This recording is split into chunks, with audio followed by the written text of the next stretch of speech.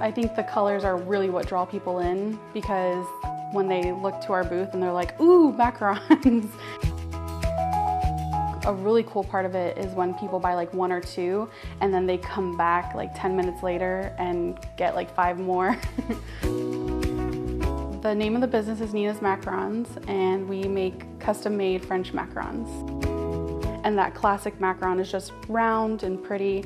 So what differentiates us is we try to take it from that classic round shape and just make it into different fun shapes. I love a good challenge, so if you give me like your party invitation and it has like pirates or something on it, I'm gonna try and make that into a macaron. I try to take those elements from your party invite or your color palette and make it into something unique. I would say the most challenging one I've done as of recently was SpongeBob.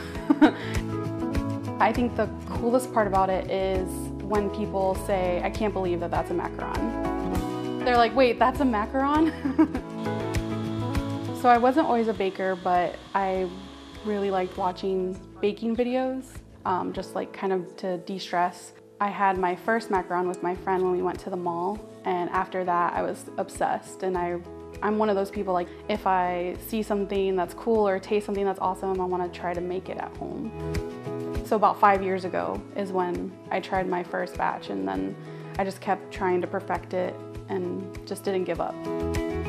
I think the best part about a macaron when you bite into it is you get a lot of textures at once. So the outside is crisp, and then you bite down, it's pillowy and then chewy and then creamy because of the filling. So you get a lot of different components in one small cookie, which is pretty cool. Getting that perfect texture it's a challenge. When we go to markets, it's pretty cool to see like familiar faces, people who have tried our macarons before, and then they are excited to try our new flavors. So every month we try to rotate 10 to 12 flavors.